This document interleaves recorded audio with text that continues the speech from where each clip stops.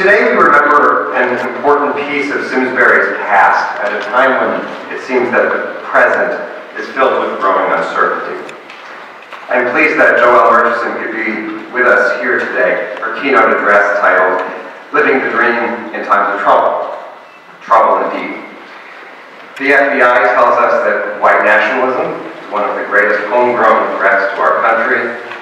The news is full of examples of people calling police when they witness otherwise lawful activities like napping, golfing, swimming, even babysitting. And I've heard people wonder aloud why a town like Simsbury holds an annual MLK commemoration. Why does a town that is far less diverse than the country, even the county that it's in, carry this mantle? And as many of you know, we're not stopping there at a ceremony once a year. We've already been talking about it a little bit. But this history is being memorialized by a monument that's being erected just steps from here in front of the Simsbury Free Library. I believe that it's not only appropriate that Simsbury is helping carry this mantle, but it's essential. What's particularly heartening to me is the monument is not the brainchild of politicians, not the brainchild of educators or even the Historical Society. I'm never going to forget standing at the groundbreaking in the pouring rain and seeing students front and center. Students from our amazing high school who were inspired to learn about the summers Martin Luther King spent in Simsbury, working tobacco fields. Students who were inspired to learn more and unearthing details of that little-known piece of Simsbury's past. Students passionate that future generations of Simsbury residents would never forget that piece of our past, our town's small contribution to the civil rights movement. I have a daughter who's 6 years old, and I have no doubt that she'll be learning more about civil rights in school. We've taken out some books from the library. But to be able to share with our children the story of Dr. King and then take them to the church where he worshiped, show them the fields where he worked, and discuss how the time he spent up north in our community contributed in a small way to the civil rights movement of the 1950s and 60s, I think that's how we begin to make history real. Turning on the news in 2019 can be a reminder that the world does not follow a linear path toward progress, but learning from the past and making the past feel as real as the present is how we ensure that future generations carry this mantle. Which is why I'm glad that this monument is going to be the site of future field trips. I'm glad that Dr. King's time in Simsbury will be embedded in our school's curriculum. And I'm particularly excited that it's current students who are helping drive this work forward. Thank you.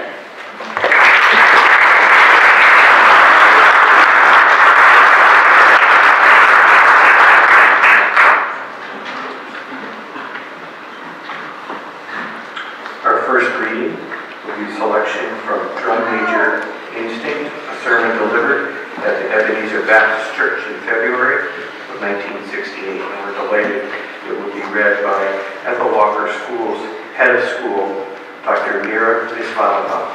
Please join me in welcoming her.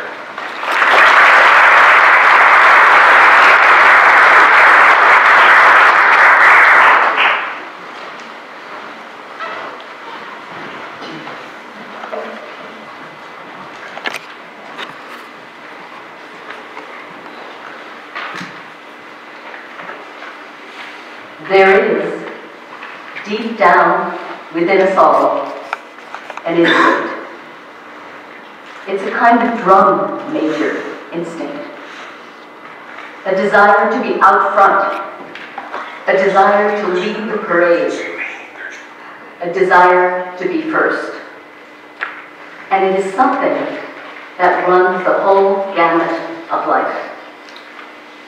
And so, let us see that we all have the drum major instinct. We all want to be important, to surpass others, to achieve distinction, to lead the parade. Alfred Adler, the great psychoanalyst, contends that this is the dominant impulse, this quest for recognition, this desire for attention, this desire for distinction. There comes a time that the drum major instinct can become destructive. And that's where I want to move now. I want to move to the point of saying that if this instinct is not harnessed, it becomes a very dangerous, pernicious instinct. For instance, if it isn't harnessed, it causes one's personality to be distorted. And the great tragedy of the distorted personality is the fact that when one fails to harness this instinct, he ends up trying to push others down in order to push himself up. And whenever you do that, you engage in some of the most vicious activities. Now, the other problem is, when you don't harness the drum major instinct, this uncontrolled aspect of it, is that it leads to snobbish exclusivism. And you know, this is the danger of social clubs and fraternities. I'm in a fraternity. I'm in 2 or 3. For sororities and for all of these, I'm not talking against them. I'm saying it's the danger.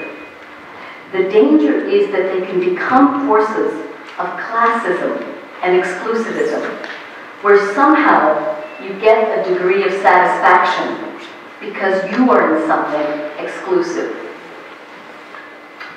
The drum major instinct can lead to exclusivism in one's thinking, and can lead one to feel that because he has some training, he's a little bit better than that person who doesn't have it. Or because he has some economic security, that he's a little better than the person who doesn't have it. And that's the uncontrolled, perverted use of the drum major instinct. But this is why we are drifting. And we are drifting there because nations are caught up with the drum major instinct. I must be first. I must be supreme. Our nation must rule the world. And I'm sad to say that the nation in which we live is the supreme culprit. And I'm going to continue to say it to America because I love this country too much to see the drift it has taken. God didn't call America to do what she's doing in the world now. And we won't stop it because of our pride and our arrogance as a nation. And we have perverted the drum major instinct. And every now and then, I think about my own death. And I think about my funeral. And I don't think of it in a morbid sense. And every now and then I ask myself, what is it that I once said? And I leave the word to you this morning. If any of you are around when I have to meet my day, I don't want a long funeral. And if you get somebody to deliver the eulogy, tell them to not talk too long. And every now and then, I wonder, what do I want them to say? Tell them not to mention that I have a Nobel Peace Prize. That isn't important. Tell them not to mention I have 300 or 400 other awards. That's not important. Tell them not to mention where I went to school. I'd like somebody to mention that day that Martin Luther King Jr. tried to give his life serving others. I'd like for somebody to say that day that Martin Luther King Jr. tried to love somebody. And I want you to say that day that I tried to be right on the war question. I want you to be able to say that day that I did try to feed the hungry. And I want you to be able to say that day that I did try in my life to clothe those who are naked. I want you to say on that day that I did try in my life to visit those who were in prison. I want you to say that I tried to love and serve humanity. Yes, if you want to say that I was a drum major, say that I was a drum major for justice. Say that I was a drum major for peace. I was a drum major for righteousness. And all of the other shallow things won't matter. I won't have any money to leave behind. I won't have the fine and luxurious things of life to leave behind. But I just want to leave a committed life behind. And that's all I want to say.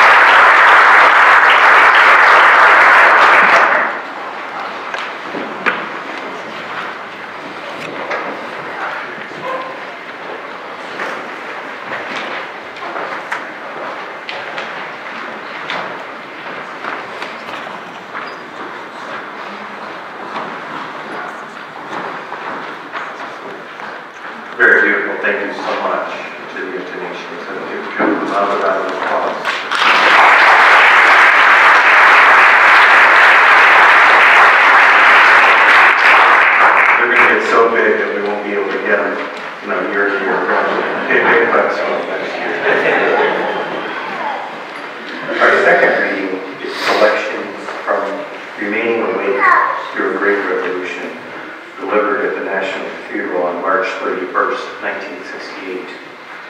Senator Rickles was going to join us today. Unfortunately, he sends his regrets. He works in his other job for Eversource, and they're still working on power outages throughout the state. So Angela Griffin, who's part of our committee, is going to read. And I just want to thank Angela for her incredible service to the town of Simsbury. She's in charge of the music program for the entire town of Simsbury, all the schools, and does such amazing work as you'll see today, and all the performances that they'll see over the years. We're so blessed to have her, and she'll join us right now for the second reading. Thank you, Angela.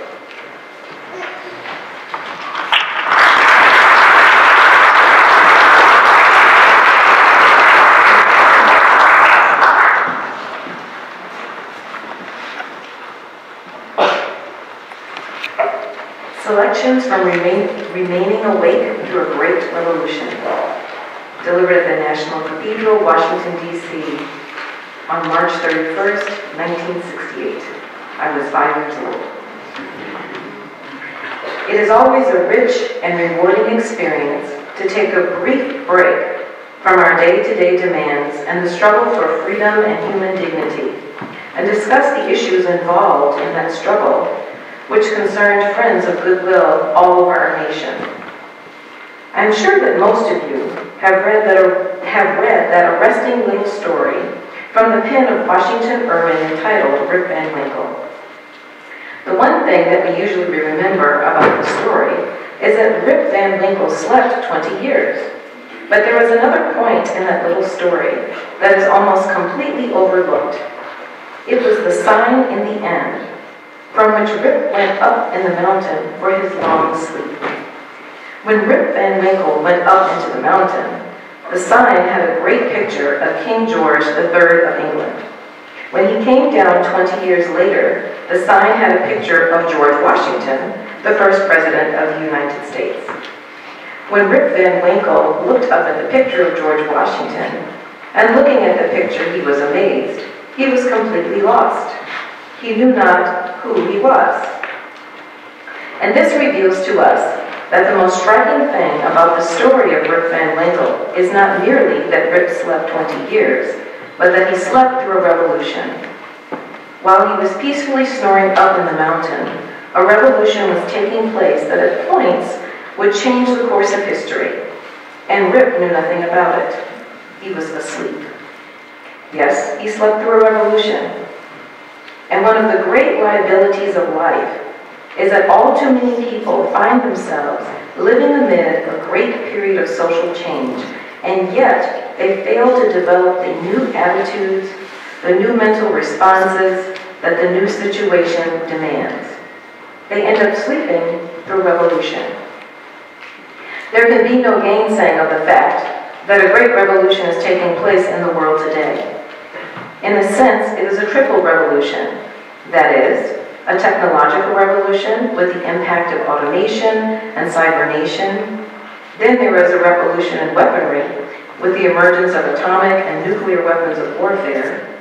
Then there is a human rights revolution with the freedom explosion that is taking place all over the world. Yes, we do live in a period where changes are taking place. And there is still the voice crying through the vista of time saying, "Behold, I make all things new. Former things are passed away." Now, whenever anything new comes into history, it brings with it new challenges and new opportunities. And I would like to deal with the challenges that we face today as a result of this triple revolution that is taking place in the world today. We are challenged to develop a world perspective.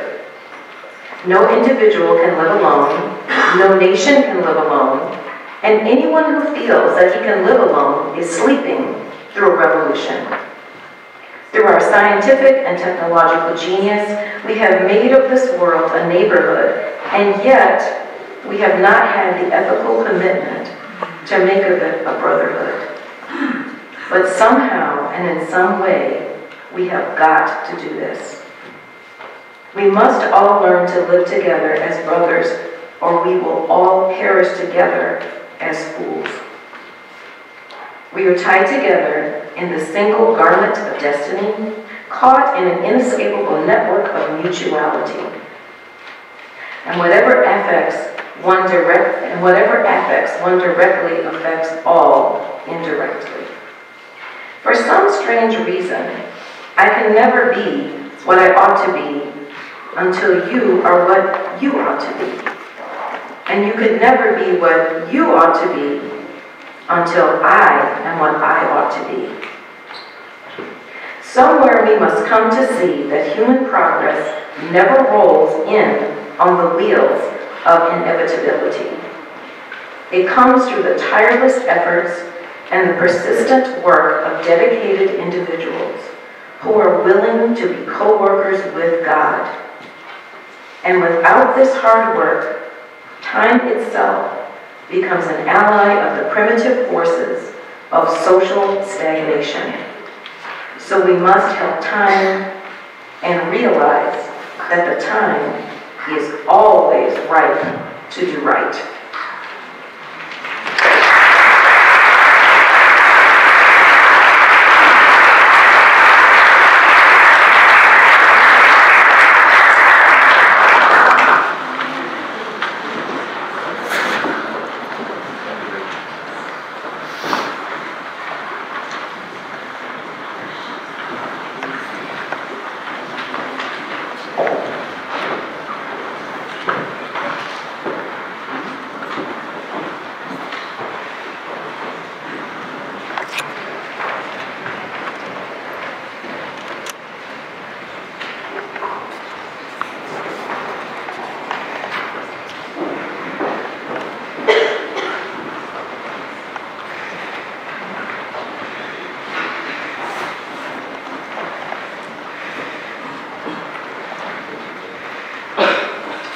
Our song, I Choose Love, was written in response to tragic events that took place in Charleston, South Carolina.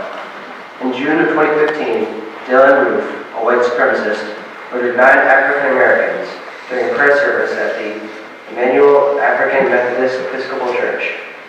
This song reminds us that in the midst of pain, war, or tragedy, to choose love. One thing before the end, I'd like to say this song features a statement from our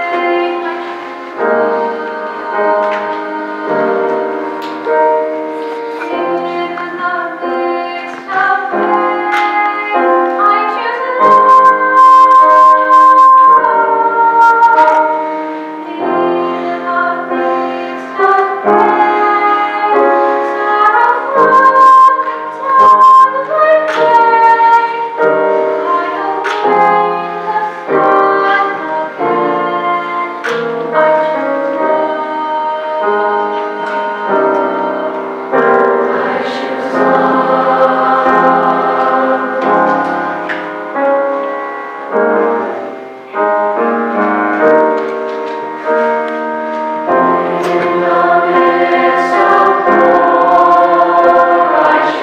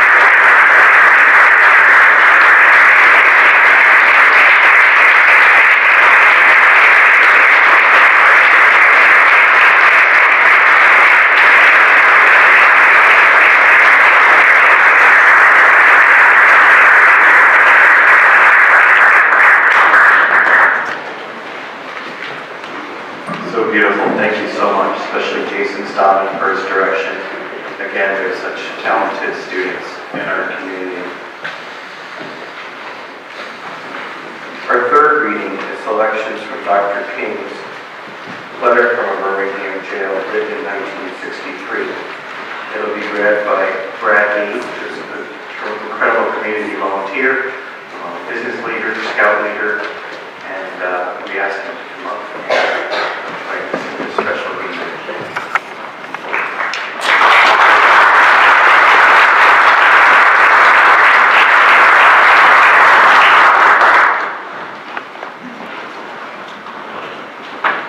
In the summer of 1963, Dr. King went to Birmingham with a couple of his supporters to do his style of nonviolent protest. He was immediately picked up by the police and put in jail. This is part of the letter that he wrote to the town councilors from the jail. Since I feel that you are men of genuine goodwill and your criticisms are sincerely set forth, I would like to answer your statement in what I hope will be patient and reasonable terms. I think I should give the reason for my being in Birmingham, since you have been influenced by the argument of outsiders coming in. I am here along with several members of my staff because we were invited. I am here because I have basic organizational ties here. Beyond this, I am in Birmingham because injustice is here. Just as the 8th century prophets left their little villages and carried their "Thus saith the Lord" far beyond the boundaries of their hometowns. And just as the Apostle Paul left his little village of Tarsus and carried the gospel of Jesus Christ to practically every hamlet and city of the Greco-Roman world, I am compelled to carry the gospel of freedom beyond my particular hometown. Like Paul, I must constantly respond to the Macedonian call for aid. Moreover, I am cognizant of the interrelatedness of all communities and states. I cannot sit idly by in Atlanta and not be concerned about what happens in Birmingham. Injustice anywhere is a threat to justice everywhere. We are caught in an inescapable network of mutuality, tied in a single garment of destiny. Whatever affects one directly, affects all indirectly. Never again can we afford to live with a narrow, provincial, outside agitator idea. Anyone who lives inside the United States can never be considered an outsider. We know through painful experience that freedom is never voluntarily given by the oppressor. It must be demanded by the oppressed. Frankly, I've never yet engaged in a direct action movement that was well-timed. The timetable of those who have not suffered unduly from the disease of segregation. For years now, I have heard the word wait. It rings in the ear of every Negro with a piercing familiarity. This wait has almost always meant never. I must confess that over the last few years I have been gravely disappointed with the white moderate. I have almost reached a regrettable conclusion that the Negro's great stumbling block in the stride toward freedom is not the white citizen's counselor or the Ku Klux Klaner, but the white moderate who is more devoted to order than to justice, who prefers a negative peace, which is the absence of tension, to a positive peace, which is the presence of justice, who constantly says, I agree with you in the goal you seek, but I cannot agree with your methods of direct action, who paternalistically feels that you can set the timetable for another man's freedom, who lives by the myth of time and who constantly advises the Negro to wait until a more convenient season. Shallow understanding from people of goodwill is more frustrating than the absolute misunderstanding from people of ill will. Lukewarm acceptance is much more bewildering than outright rejection.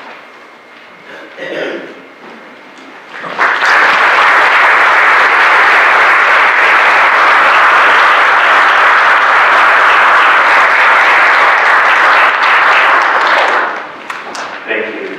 As I said earlier, we're well underway with a permanent memorial here in Simsbury, right at the Simsbury Free Library, and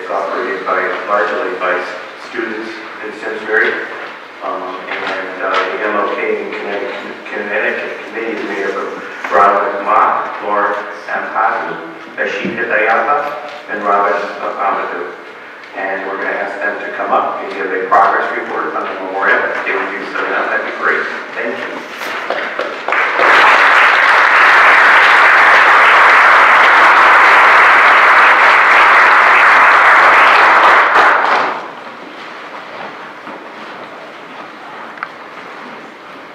We would also just like to thank the rest of the MLK and CT committee who are seated right there.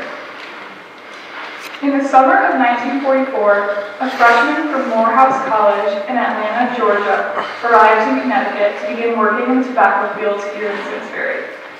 In letters home to his mother, he would talk about how he and other students would work hard during the week and spend their weekends playing baseball with local boys or going into town. On Sundays, they would come here to the First Church of Christ to attend an integrated service. This particular student, just 15 years old, was selected to be the religious leader for the group of young men and led meetings at the dorms where topics such as changing the world and contributing to society were discussed. He would go out to Hartford with his classmates and eat at some of the finest restaurants without being denied service. He would go swimming in the Farmington River, get milkshakes at the local drugstore, and go see films down the road at Eno Hall and not be judged by the color of his skin. His name was Martin Luther King Jr.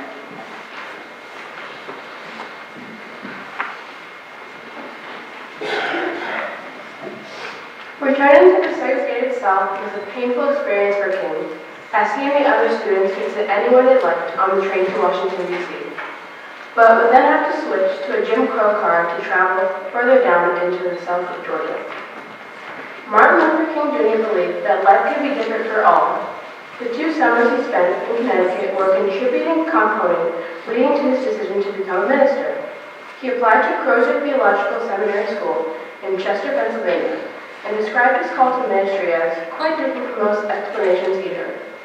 This decision came about in the summer of 1944 when he felt an inescapable urge to serve society. In short, he felt a sense of responsibility which he could not escape. Reverend Dr. Martin Luther King Jr. would go on to dedicate his life towards justice, peace, and tranquility.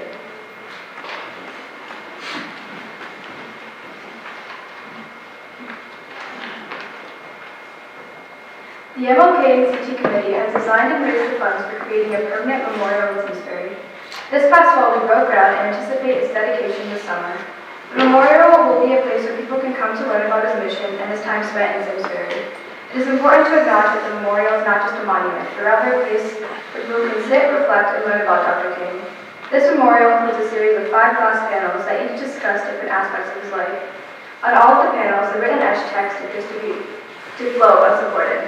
The glass was chosen to reflect the idea that his words are not meant to be bound by walls, but to be understood and reflected upon all people. There will be entry and exit markers made from brownstone used in many of Simsbury's historical buildings, and a bench made of Georgia granite, where MLK is from. The memorial will be located in the center of town on the grounds of Simsbury Free Library. We hope people who visit will be educated, engaged, and inspired towards self-correction.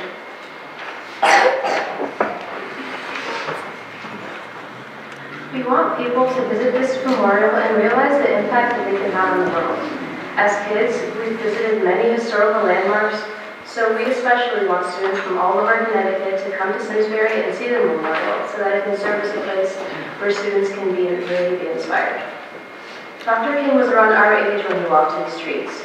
He faced similar decisions about what path his future might take, and he ended up changing the world in a very monumental way, and we should aspire to continue his legacy any way we can. To think that Simsbury played even a small role in inspiring such a great leader is extraordinary.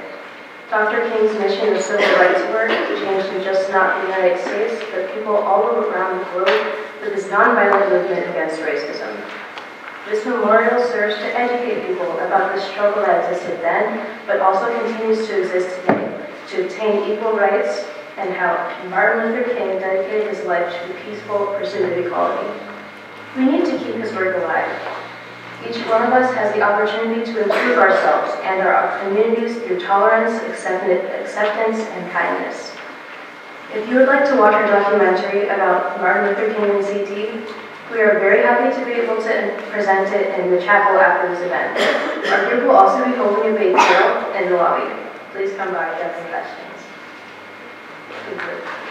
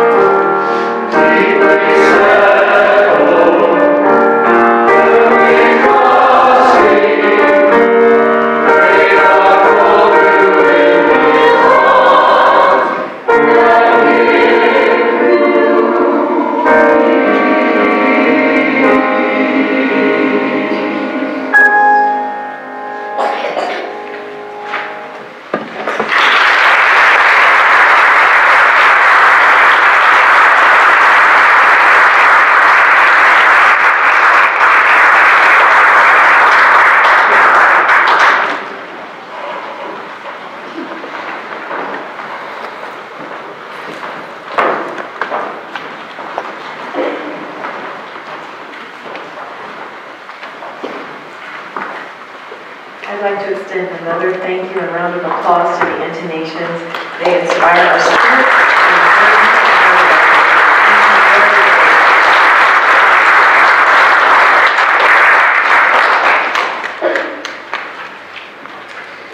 Again, my name is Angela Griffin. Good afternoon.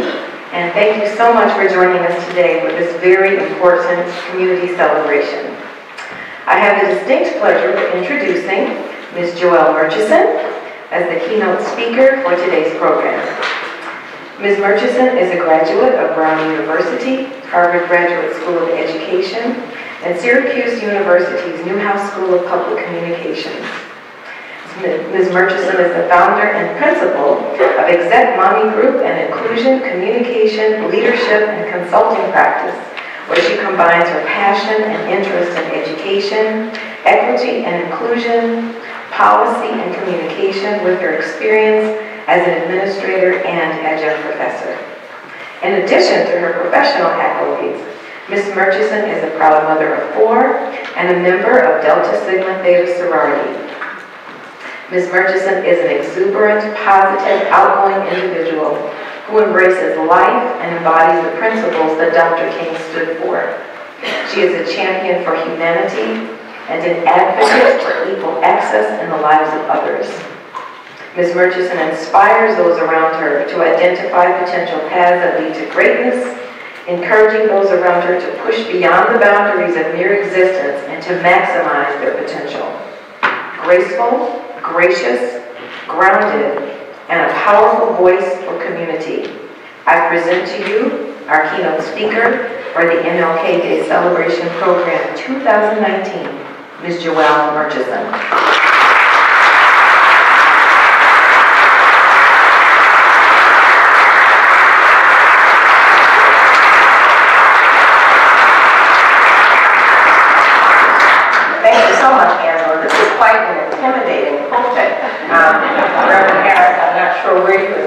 But thank you for the opportunity to be here.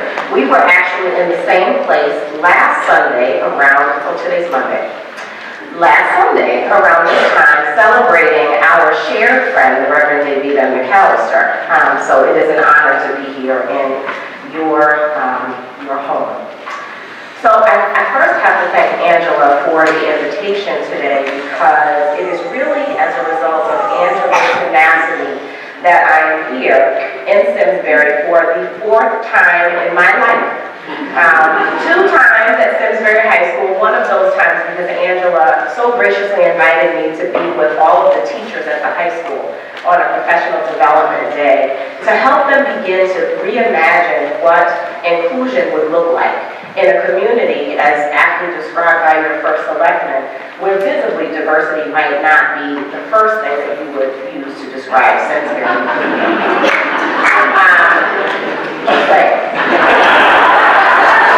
So I was really honored when after that day that we shared together that morning at the high school, that Angela called me and said, we would love for you to come and be our speaker for MLK this year. And so I was honored. I thank you, Angela, for your leadership in this community. There are always those who need to help bring voice to the voices that may not be at the table. And so, Angela, you have been such a wonderful champion of justice and the willingness to have dialogue here. So I thank you. And I thank all of the committee. And so I'm going to actually begin. It's funny when you have prepared remarks, and I typically speak extemporaneously. I just had to look down and remember that I had prepared remarks. So let me use them. What happens to a dream deferred? Does it dry up like a raisin in the sun, or fester like a sore, and then run? Does it stink like rotten meat, or crust and sugar over, like a syrupy sweet? Maybe it just sags like a heavy load, or does it explode?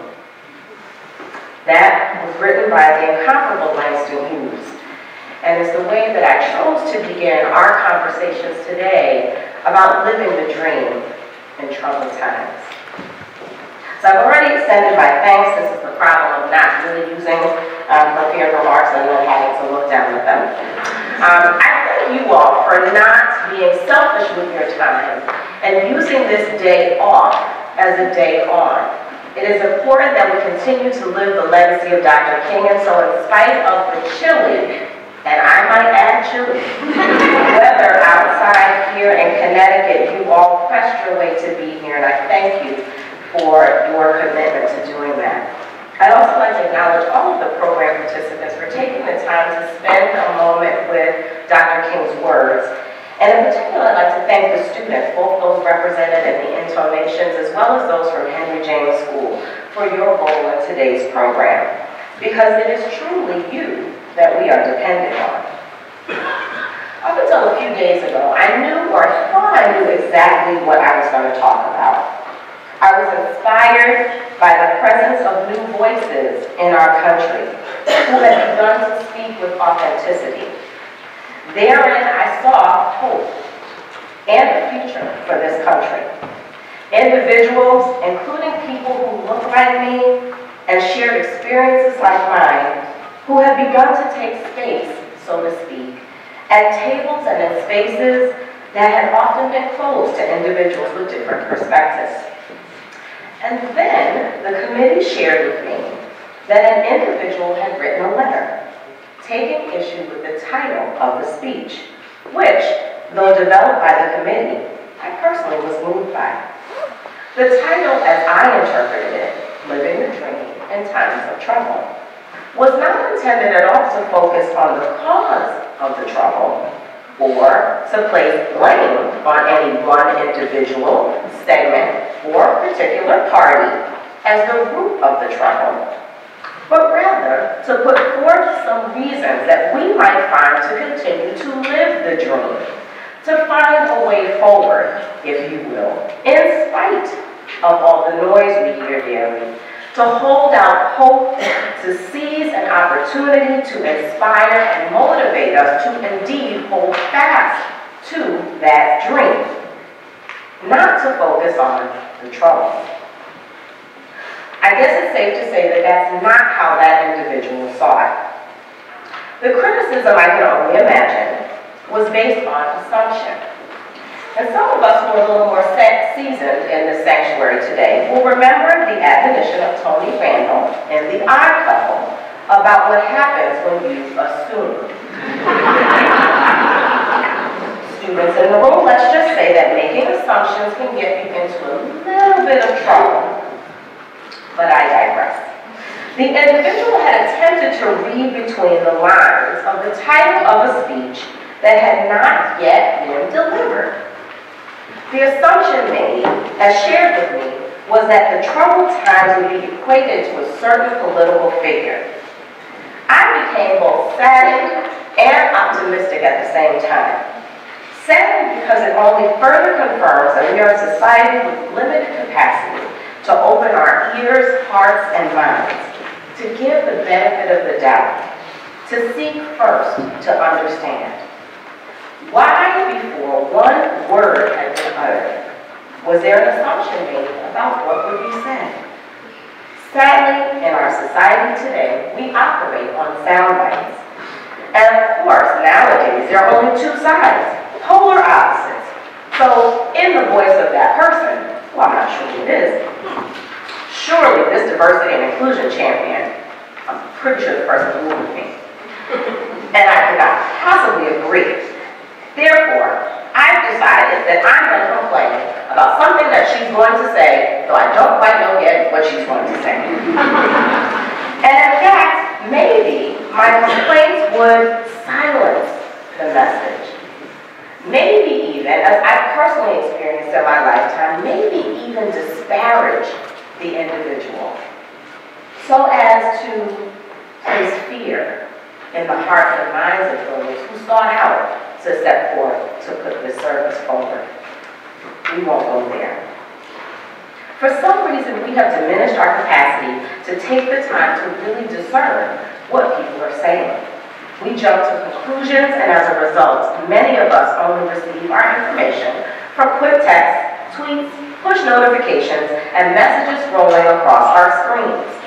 We do not largely take the time to stop, seek understanding, and engage in dialogue, or for that matter, to verify what we think we know, or have even read, is even true. We believe that we all must ascribe to one position or another. There's no middle ground, no gray. No curiosity, no ability to learn, and certainly no empathy. But, as I said, I was also optimistic. I love a good challenge. And if there's one thing that motivates me, it's when people make assumptions about who I am. So I said to myself, bring it on. So, I should say, because this is what happens when we have prepared remarks, we don't say. Thank you to my wonderful, fantastic family, friends, and sorority sisters who are here celebrating me. I thank you so much for traveling over the mountain. I live on the other side of the river, so, you know, we make it sound like it's in California. It's really only like 14 miles away. So thank you for everyone who came. So I think that in another life, I was probably an anthropologist because I start to get really interested when I wonder about a town and who are the people who live there and how they got there. So I tried to do a little bit of investigation about Simsbury because I know this program has been happening for 8 years prior to this year.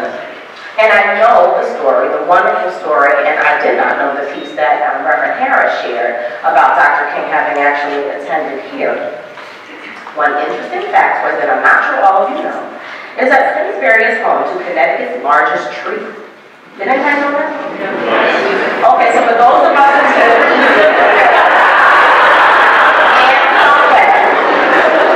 the pin show, am I pronouncing it correctly? Which when measured in 1998, now I'm trying to figure out who's going to measure it because it's now 2019. I'm sure it's grown since then. Was then 26 feet wide and 95 feet tall. That's pretty big. In the 1940s, Simsbury's primary industry was agricultural, probably no surprise to all of you, producing dairy, corn, and tobacco. And as we know, a young man named Martin King spent time here over the course of 2 summers, working at the tobacco farm, and as we all know, interacting with residents of the town and his peers. We heard that his time at Simsbury helped to solidify his call to ministry. Now, I would have to imagine that at the time that Dr. King, or Martin, as he was known then, was coming to Simsbury, there might have been a few assumptions that he was making about this town north of the Mason-Dixon line. And so when I think about the fact that this time spent here encouraged him into ministry, and that he actually was able to really go forth and change the world, I'm confident that we owe some of that to the experience that he had with some individuals that he encountered here. Given the fact that he returned for a second summer, I have to assume that some of those experiences were tremendously positive. And so we owe it to him, someone who stepped out of his comfort zone to come to Simsbury from the deep south, where segregation was the order of the day. We owe it to him to be open, curious, and develop a heart for humanity.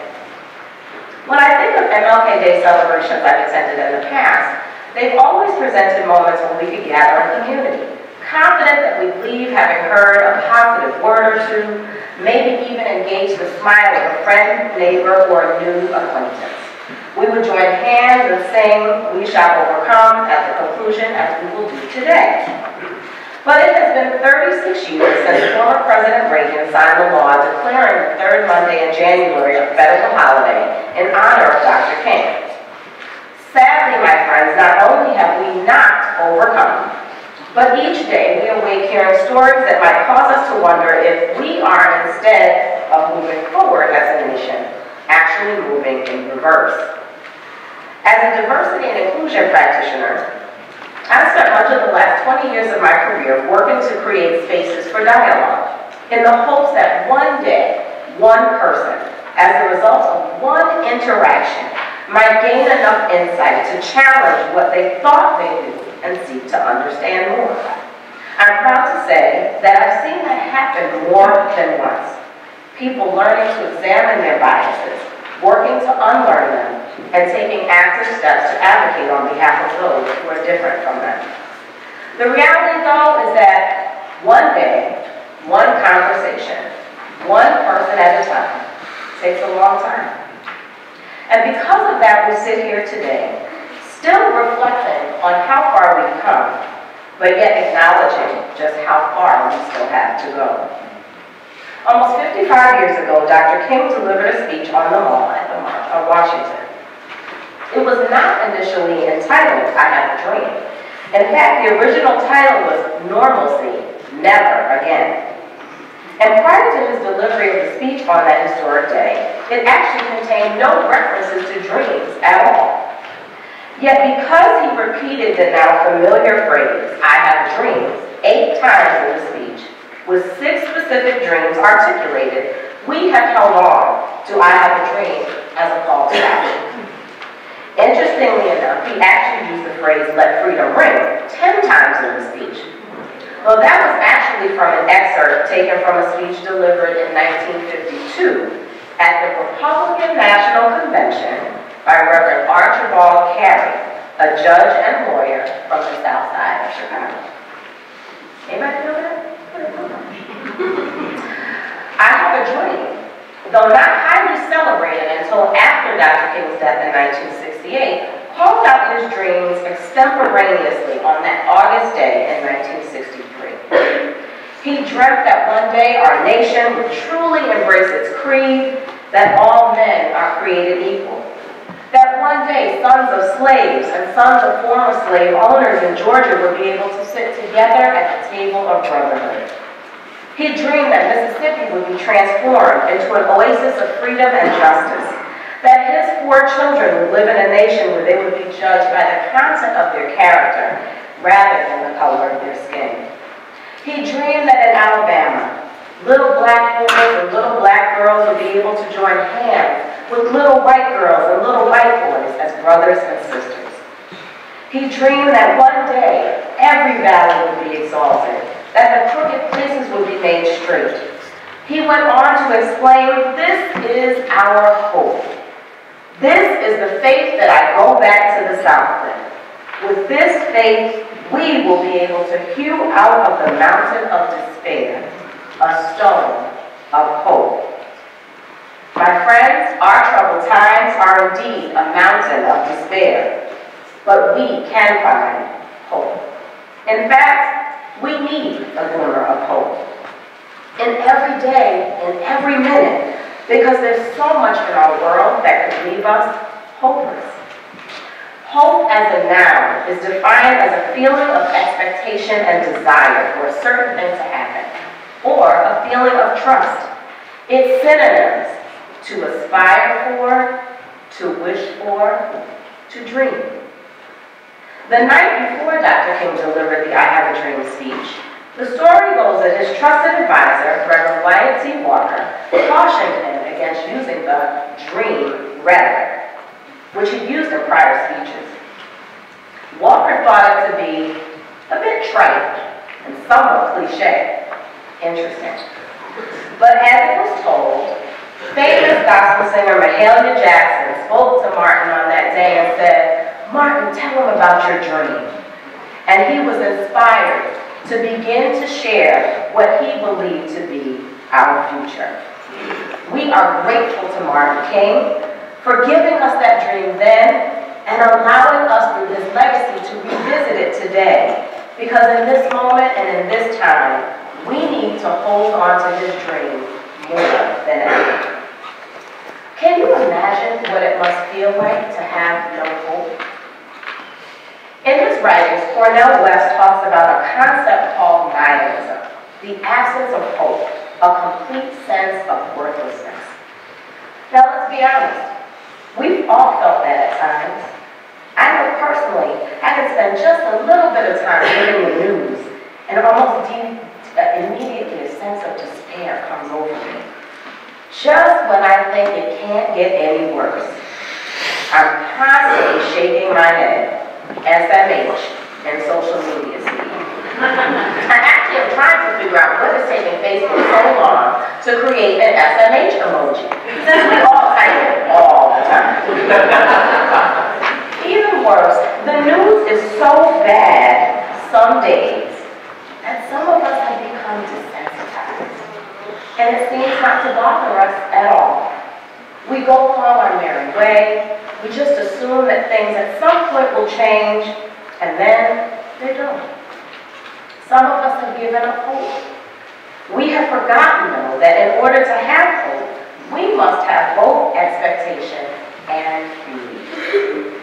It is not enough to simply expect something to be different without believing that it in fact will be different and taking action to ensure that that change does occur. I too have a dream.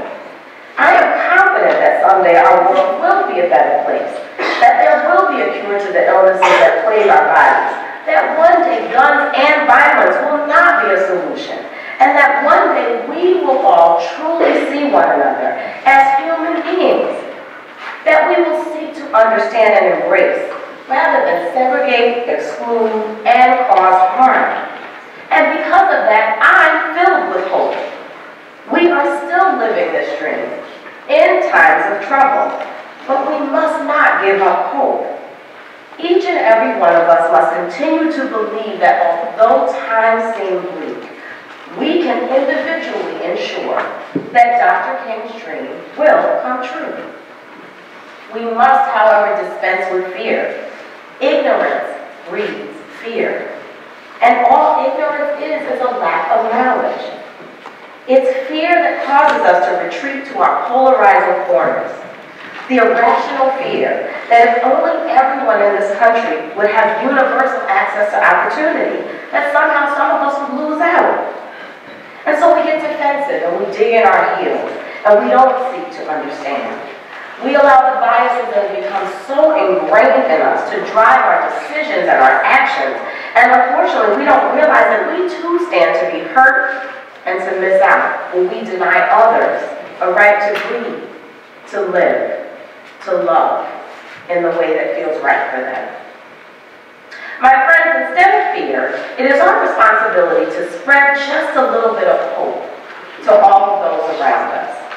Will you join me in my dream as I hold on to hope? The hope that we can all become comfortable with how other people experience this world.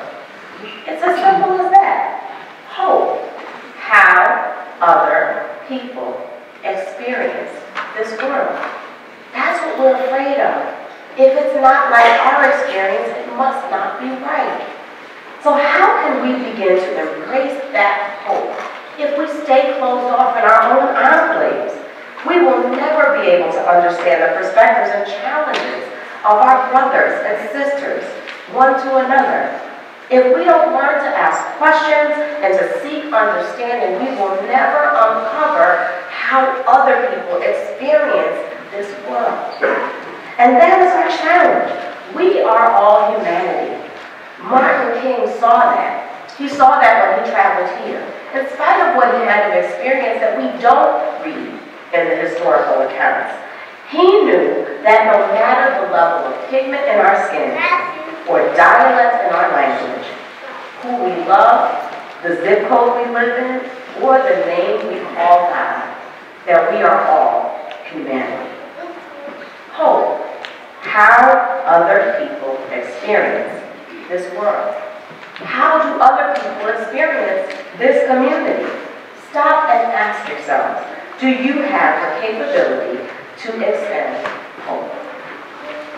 One of the other points that Dr. King uses in the I Have a Dream speech that deeply resonates with me is the fierce urgency of now. He said, now is the time to make real the promises of democracy. Now is the time to lift our nation from the quicksands of racial injustice to the solid rock of brotherhood. Now is the time to make justice a reality for all of God's children. It would be fatal for the nation to overlook the urgency of the moment. Friends, now is our time. The winds of change are happening all across this country. Each day that we allow fear to rule and prevent us from seeing the benefit of a nation of people who can leverage the skills, experiences, and contributions of all of its citizens, we allow Martin King's dream to die. A raisin in the hot sun of injustice and oppression, it will surely shiver up. Never think that what each and every one of you can do is insignificant, but also know that we are stronger together. In 1967, Dr. King says, if we are to have peace on earth, our loyalties must become ecumenical rather than sectional. Our loyalties must transcend our race, our tribe, our class, and our nation. Lastly, in the I Have a Dream speech, Dr. King said that he refuses to believe that there are insufficient funds in the great vault of opportunity in this nation. That phrase moves me, and hopefully all of you, to action. You see, it would be very easy for us to default to despair when we recognize that our society has not paid up to this date on our debts of injustice. I am hard-pressed not to acknowledge the multitude of issues that stand in our face as a nation and cause great pain directly and indirectly to many of us even gathered here today. Immigration, gun control, discrimination, to name a few. I simply can't believe that this is the nation that we are called to be. We must challenge ourselves to learn how other people experience this world and seek out to create change when we learn that our experiences have been less than equitable. The band Green Day wrote a song a couple of years ago entitled Troubled Times. It begins with the line, "What good is love and peace on earth when it's exclusive?" Justice and equality should not be exclusive. Justice and equality should be made available for all. The song goes on to say, what part of history we learn when it's repeated. Some things will never overcome if we don't seek it. We will sing together, we shall overcome in just a few moments, like any respectable MLK celebration. But I challenge you beyond that moment to create an action in your overcoming. What will you do to embrace hope, to seek hope, to share hope, not to give up hope? Let's not walk out here today expecting the verses of a song to do the work for us. Deep in your heart, do you really believe that we will overcome? We will only overcome if we all take action. We must not allow Dr. King's dream to become a dream deferred. What happens to a dream deferred? Does it dry up like a raisin in the sun? Or fester like a sore and then run? Does it stink like rotten meat? Or crust and sugar over like a syrupy sweet? Maybe it just sags like a heavy load. Or does it explode? That dream today is indeed a heavy load, but the urgency of now says that we must not let it explode. Let us come together to learn. Let us come together to dream. Let us come together to hope. I'm living the dream today, in spite of times of trouble. I'm holding out hope. Won't you join me? We shall overcome.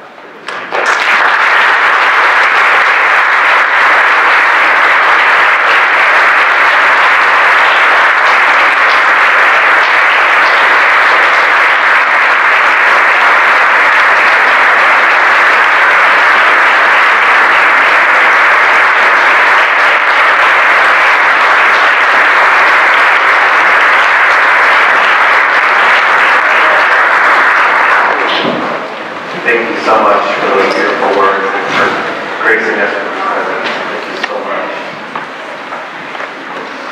We're honored today to have two recently elected state officials with us, Connecticut State Treasurer John Wood and our Congresswoman Johanna Hayes.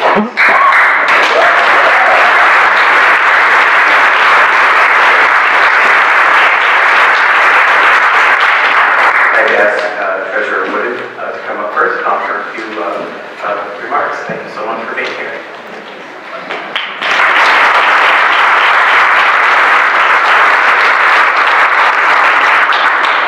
I've been dreading this intimidating space that Joelle talked about. And first, I want to thank Joelle for those beautiful words and for challenging us, right? Because I've been traveling around the state all day and reminding people that today is a day of reflection and remembrance, but ultimately it's a day of a reminder of a call to action. And so I'd like to thank Simsbury for holding up the memory of Dr. King and the way that you as a community have embraced this story and this part of Dr. King's journey in his formative years. I will share with you that I had the pleasure, there's a group I belong to, and students from Simsbury came to speak to us about the project and about raising money, right? So we ultimately gave money to support the initiative. And I was generally aware of the connection with Dr. King and Simsbury, but the students greatly deepened my understanding along with the others as a part of this. Which, fast forward to last summer, I was blessed to spend a day with Martin Luther King III. And because of that experience, because of the work that's being done by students in Simsbury, I was able to share and deepen Dr. King's son's understanding of his role in Connecticut and in Simsbury in particular. And so, Simsbury as a community and to the students in particular, thank you for doing that. It was interesting, a song that struck me earlier was I Choose Love. I choose love, right? And I'm going to read a quote by Dr. King, a short one, but I've decided to stick with love. Hate is too great a burden to bear. And I think in this time where our country is, right, and the division and the hatred, the bitterness, the partisanship, we need to, on this day and every day, think about the foundation of Dr. King's message, which is rooted in love. Love for all people, love for community, love for society. The second point of three I'd like to touch upon is Dr. King's story is rooted in courage. It's rooted in courage. And it's the courage, as Joel talked about, there's a different level of courage in singing We Shall Overcome. But it takes courage to do the work, to stand up. It takes courage to challenge people like me in offices representing the state. Or it takes courage for people like me in offices like this to speak up for the voiceless.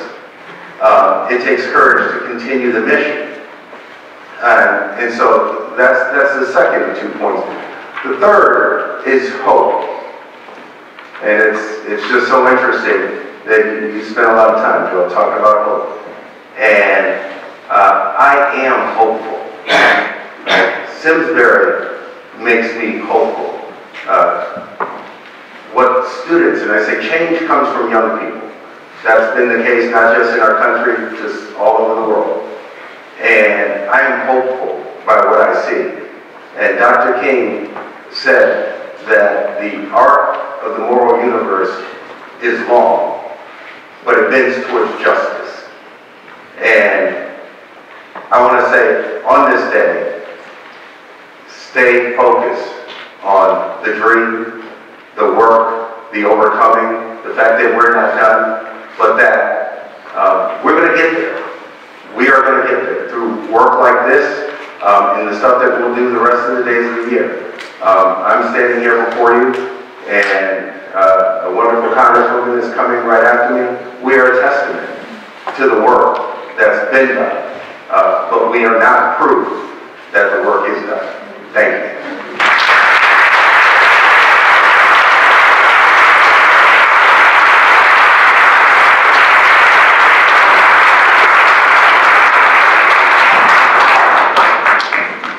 Well, I believe this is her, thank you, Treasurer Wood, for being here, for your words. I believe this is her first official visit to Simsbury as a newly sworn-in congresswoman. The first female African-American elected to this district from Connecticut at all. And I know she's taken Congress by storm already. It gives me great pleasure to welcome our Congresswoman, Jocelyn.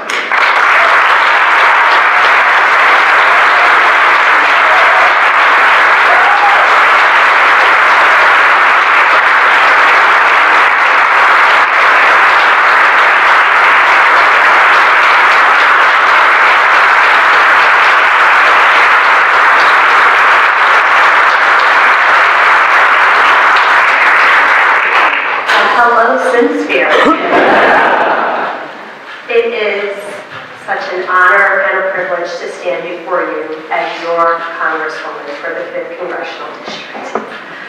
I was thinking about what I would say. Nothing in my life, I could have never imagined that our paths would cross in this way. Yet here I stand. And I have to believe that it is not by accident. I am a person who has always been deeply inspired by the words and the works of Dr. Martin Luther King. I'm a history teacher, and that's what we do. And Dr. King said, our lives begin to end the day we become silent about things that matter. And over the last couple of years, many things have happened that mattered to me. And the way I decided to not be silent was to run for Congress. That may not be everyone's path or everyone's journey, but I learned so much along the way, and I realized that I've had a series of life lessons that helped me to get here. As a teacher, I was called many times by my school administrator to say, I need you to take this kid in your class. This student is struggling, and I need a teacher who has patience and understanding and will work with them. I promise you, I never once said to my principal, is that student black or white? I've had students come to my door in the morning and ask for a snack because they were hungry, or come to my class at the end of the day crying, needing a shoulder to lean on and an ear just to listen. And I promise you, never once did I stop and say, are your parents Republican or Democrat? So I think at this moment, we are at an inflection point in history, and we are tasked with answering what Dr. King called the most urgent and persistent question of our time. And that is, what are you doing for others? And what I've learned in my very short life is that no matter who we are, how little or how much we have, every single one of us has the ability and the capacity to give. As a teacher, as the Connecticut Teacher of the Year, as the National Teacher of the Year, I put forth a platform of service. Service above self. Service for others. Investment in community. And I saw what happened when people invested in their community. I saw what happened when there was a heightened sense of obligation. I continue to see what happens. Sean Wood just talked about hope. When I started my campaign, someone said to me, hope is not a strategy. I beg to differ, because sometimes hope is all we have. There is so much fear, so much doubt, so much devaluing of oneself when you are the first to do anything. There's the fear of the unknown. Will I be good enough? Will they hear what I tried to say? Will they understand what my intention was? But I can tell you, as Dr. King also said, faith is taking that first step even when you don't see the stairway. And I can tell you that in the last 2 years, 5 years, 10 years, my entire life, there were so many opportunities where I felt like I should have stood up. I should have said something. And I can tell you that I am at a time in my life, I am at a place in history where I'm not throwing away my shot. And if the moment comes,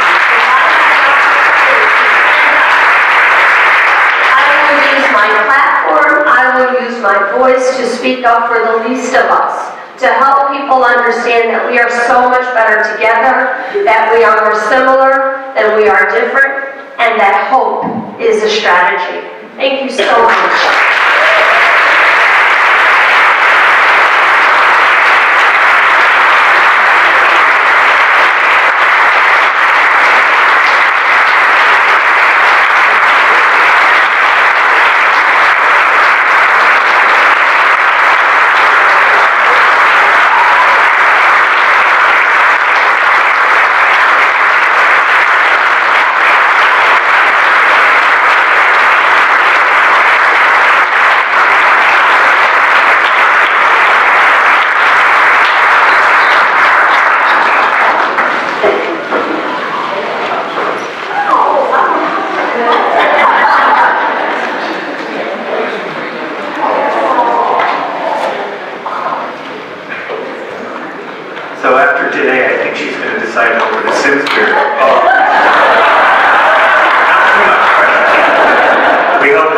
beginning of many visits to Simsbury, and congratulations, and we're so very proud. So, Father Albright, I have to apologize that I skipped over your premiere. But we've never had enough prayer. So I'm going to ask you and your fellow freshman, Esther Cox, to tag team them once again, as you've done before, and offer your prayers. Please stick them up. We're so blessed to have you. So please, both of you come up and join us. Thank you.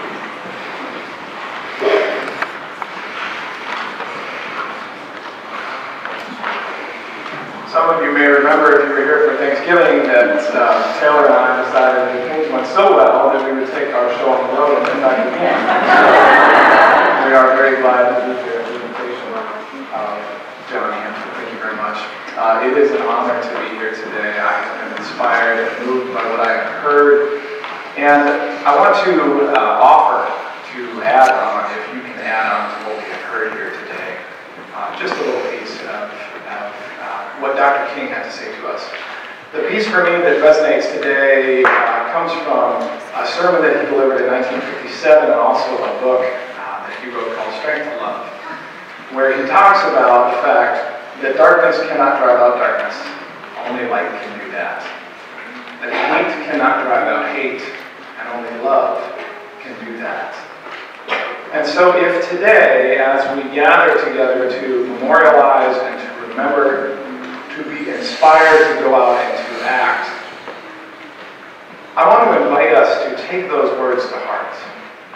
It is easy to revert to darkness. I want to encourage us to be bearers of light in a world that needs it. It is easy to draw lines and to find ways to hate. And I want to encourage us to be bearers of love instead and to seek to understand one another.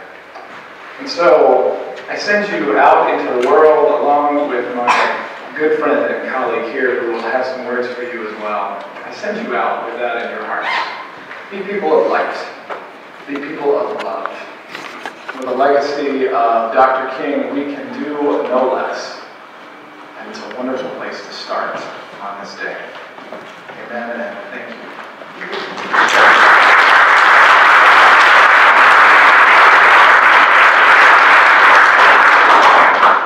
So as I sat there thinking, well, I guess the new guys get skipped sometimes.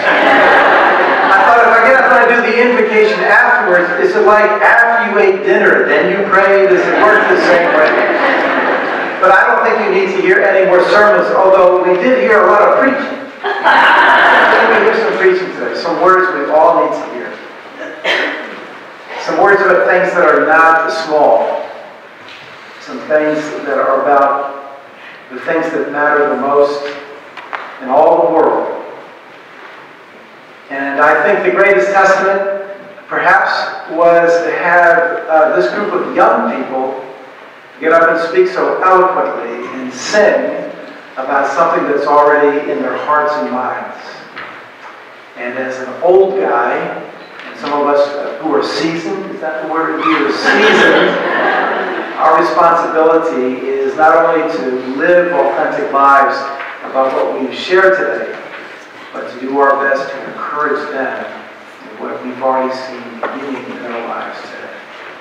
And so, as a preacher, I always remember that although he's called Dr. Martin Luther King Jr., he's Reverend Dr. Martin Luther King Jr. And so, I'm sure that he would not be amiss to have us to pray as we conclude today before our song. So, if you please stand as we pray.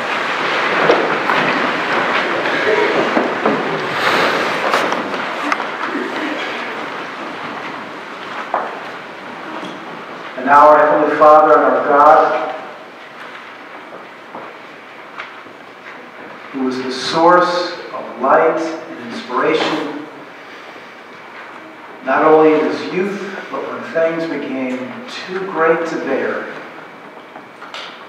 we pray that that same Spirit might be in us, that you would continue to interrupt our lives with a message of hope, that you would continue to supply the power to live by faith, that you give us the grace, particularly in an age where disagreement is so intense, that we might be able to live by love, even with those who are our enemies. Send us out, Lord. Send us out to do the work you have given us to do. And thank you that your Spirit could raise up a person like this to capture our imaginations, that we might give our lives in the same way. Amen.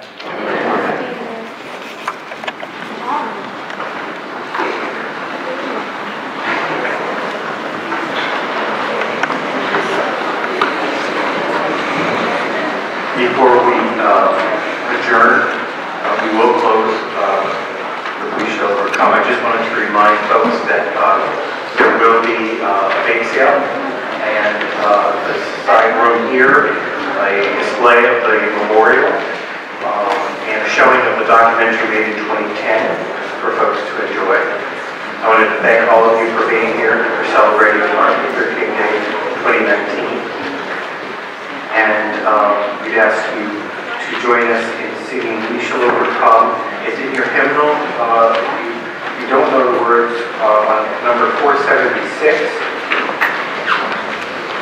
And we're going to do verses 1, 2, and 6. And I think the intonations are going to lead us along with the Henry James Memorial Choir. Thank you so much. Number 476.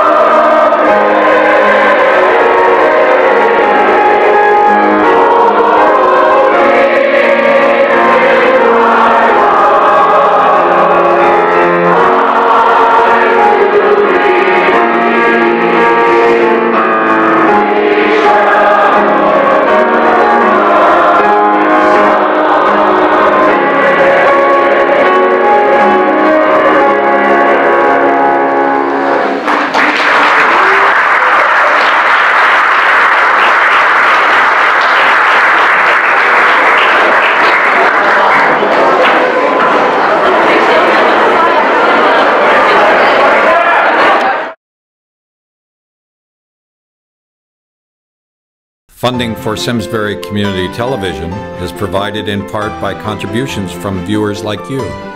Thank you.